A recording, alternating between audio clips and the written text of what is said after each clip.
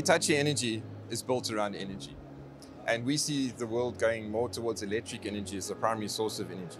So there we see our role in the energy market as aiding that transition with new technologies and new solutions to make what's happening more sustainable. So as we bring in renewable energy sources, which are becoming quite prevalent, we also have to deal with the question of how do we manage those resources and how do we manage what happens to the energy that gets used, and to make that equation a lot more dynamic than perhaps it is today. So we see ourselves in terms of supporting sustainability of the solutions that are needed to make energy move around, and also the management of that energy through digitalization, and also power electronics as we bring in, increase our portfolio to be able to move large amounts of renewable energy around and manage the trade of them. The blind spots to me that are present go back to we're in a transition, and this transition is happening quickly of moving towards electric energy as a primary source of energy. So we need regulation to support that. We need to be able to trade and move energy around a lot more easily in terms of access and ability to buy and sell.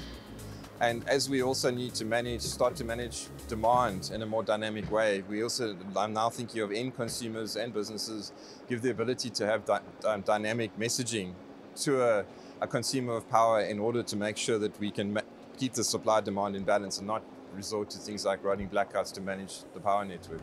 In terms of the African energy market and the strengths that we have, there are abundant resources. I think that's been made very clear in some of the messaging we've heard in the events.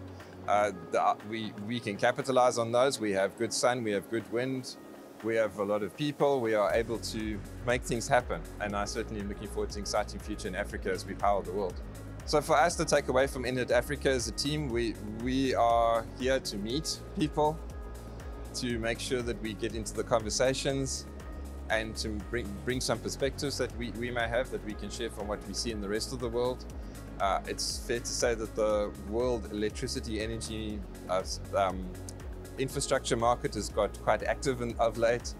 There's the conversations are changing more from supplier, customer to partnerships. How do we partner together to make sure that things are built when they need to be built, that they work as they need to work, and how can we move that conversation on? So for me to strengthen those, that's an important takeaway here.